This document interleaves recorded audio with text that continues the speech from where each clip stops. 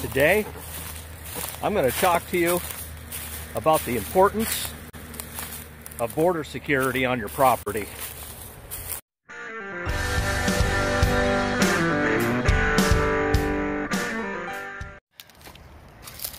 Okay, so here we have a beautiful little trout stream stocked with trout.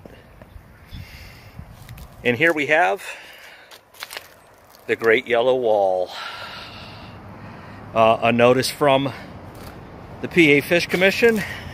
They came in, and after about the second prosecution, they came in and posted this.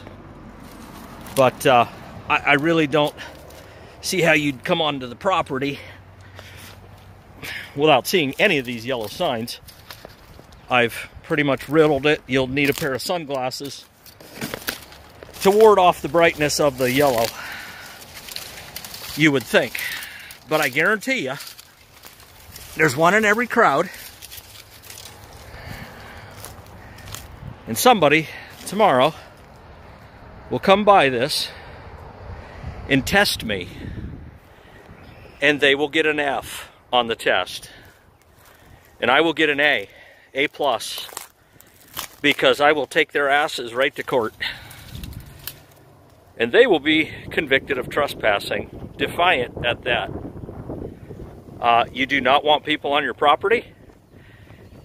You have chop-licking class action lawyers waiting to sue you if somebody comes onto your property and gets injured. I am here to tell you that. I am not taking that chance. And in addition to that, we have litter bugs. And I mean a lot of litter bugs. Hey look, a sign, it's loose. I need to put a staple in it. So I'm not dealing with the potential risk of lawsuit. And I am not dealing with littering fools that don't give a crap about your property. And tomorrow is the first day of trout. So that's why I'm down here fixing old signs. You can see it's pretty weedy in there. This was actually at one time a heifer pasture. Kept the heifers. Oh, cows at one time too, but you can see the old T-post here. You know, but what happens is this is a floodplain, this lower edge here. And you can see how, oh, I wouldn't call it goldenrod, I'd actually call it like a bamboo type of, and tall grasses. They're all matted down from the high floods and whatnot. But anyways, I want to go through here and make sure that everybody gets a shot at success in not entering my property without permission. If you knock on my door, I may say yes, I may say no, but at least you won't get prosecuted. I have absolutely no problems enforcing exactly what the signs say. Violators will be prosecuted. Period.